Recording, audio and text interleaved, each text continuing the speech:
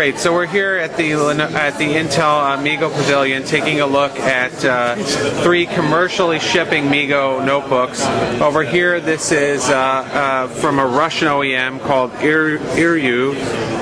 Here is a Fujitsu MH330 running MeeGo, and there is a Lenovo S10-3 running MeeGo, and the Lenovo is available in Russia, and the Fujitsu is available in Asia.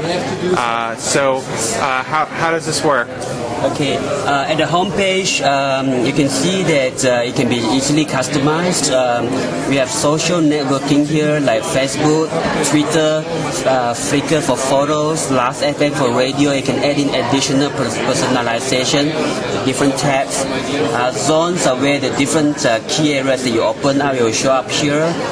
Applications, these are all the open source applications like your browser, like Mozilla. You're getting your mail, your messenger, your media player. You can see that it's very sensitive.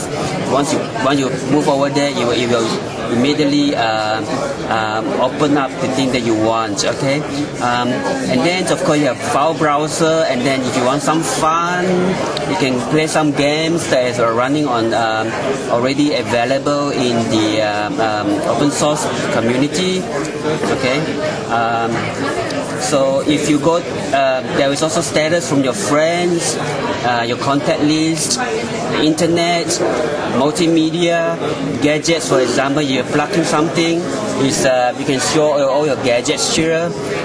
Bluetooth, you can change your keyboard to Chinese or whatever other languages. Network, you can find your Wi-Fi here, and of course you have power IC. So overall, the key message here would be it is very fast boot up, user interface very simple, and you can personalize it.